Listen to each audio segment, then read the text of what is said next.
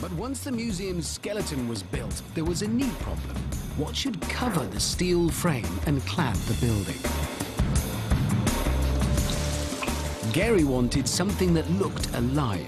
But when the Guggenheim was built in the 1990s, Bilbao was a port city with a highly polluted atmosphere. What material would give the shimmering, breathing feel that Gary wanted, but still be robust enough to withstand Bilbao's corrosive atmosphere? For the answer, the architects looked to a Russian submarine. Rewind to the Cold War, behind the Iron Curtain. The Russians had a secret weapon that put them leagues ahead of the Americans under the sea: titanium. It's one of the most common metals on Earth, but it's hard to extract from ore and equally hard to work. But the Russians persevered and pioneered its use to make submarine hulls.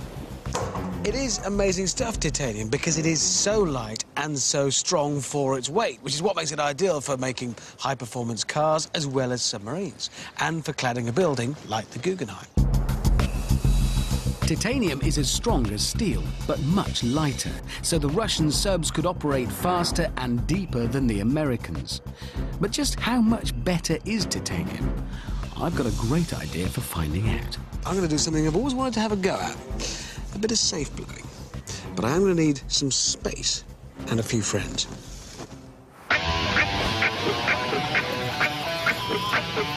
One simple, short experiment can show the comparative advantages of titanium over steel with ease and a small explosion.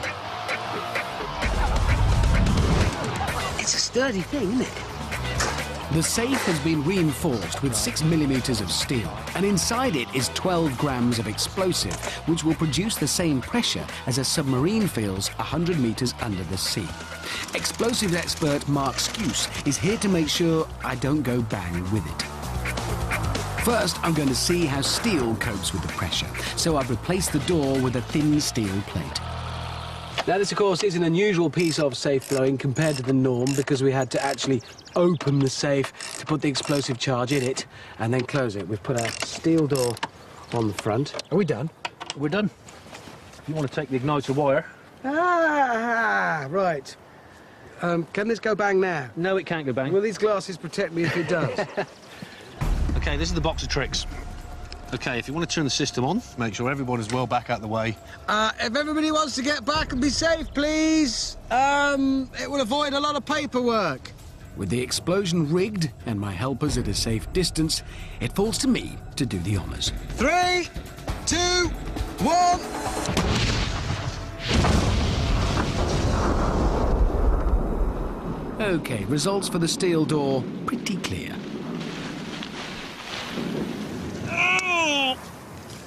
Look at that.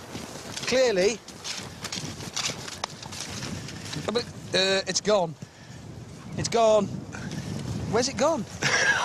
No idea. The door's gone. It's gone. It's just blown clean off. Yeah, I think that's what we've done there, is expose perhaps the limitation of steel in this particular application. So what we need to do now is gather everything up, tidy up, and get set to do this again with the titanium door.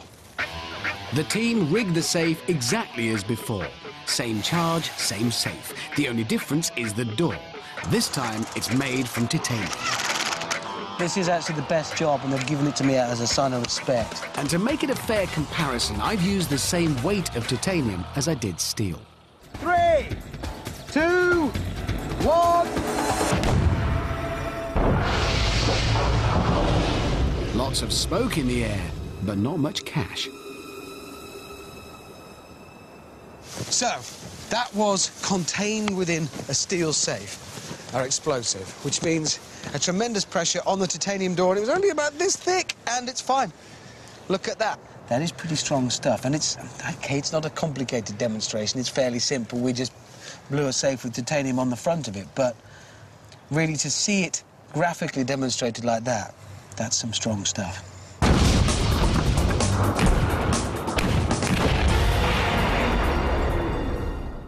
Well, I don't think this could be any clearer, could it, really?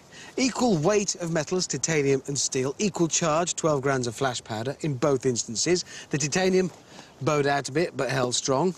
The steel, we found 20 metres away, shredded. So there's no doubt, titanium, light and very strong. But that's not all the Russians noticed about it.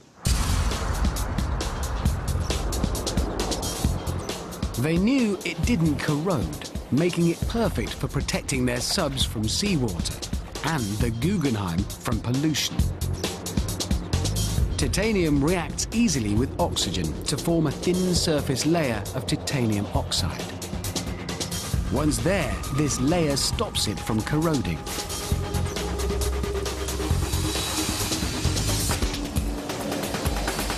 But the Russian sailors had noticed another peculiar effect. The oxide layer had caused the titanium on their submarines to change colour. One lot called their sub the Golden Fish. Might not be a useful feature on a war machine, but perfect when it comes to coating an art gallery.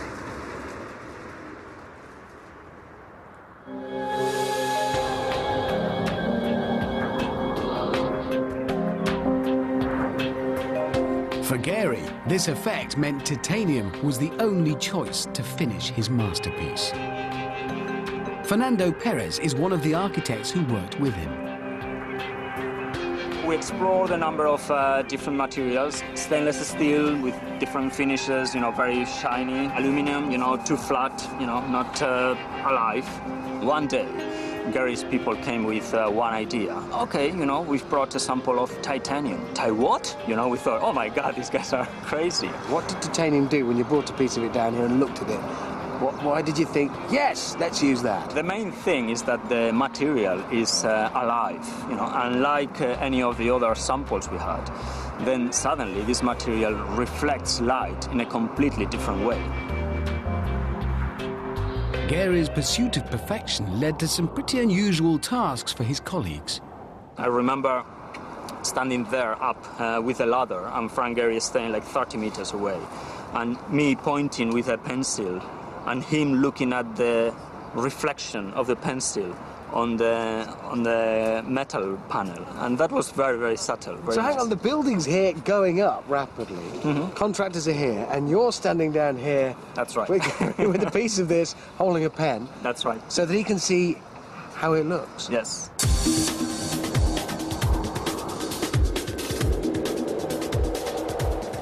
The effect of this surface is remarkable. It looks like thousands of fish scales. And then you only have to start moving, and it all looks like it's changing colour. It is stunning. It happens because titanium reflects light in an unusual way, the same way as bubbles do. White light, as we all know, is made up of lots of different colours, all the colours of the rainbow. That's where they come from. And when it strikes either a bubble or the titanium surface of the Guggenheim, some of it is reflected back straight away off the skin. That's the oxide layer in the case of the museum. Some of it is reflected from further down. And those different reflections can interfere with one another. Some light reflects from the outside surface of the bubble. Some passes through to the inner surface and is reflected from there. When the two reflected beams cross paths, some light gets cancelled out. And if you take away some light from white light, you see coloured light instead. Where I can see yellow on the surface of the bubble or the museum, the blue wavelengths are being cancelled out. Where I see green, the magenta wavelengths are being cancelled out, and so on. It is really rather beautiful and can be used to great artistic effect. The thinnest oxide layer gives a pale gold colour that Gary loved, and it's also protective. So thanks to a Russian submarine, the Guggenheim will glisten in Bilbao for years to come.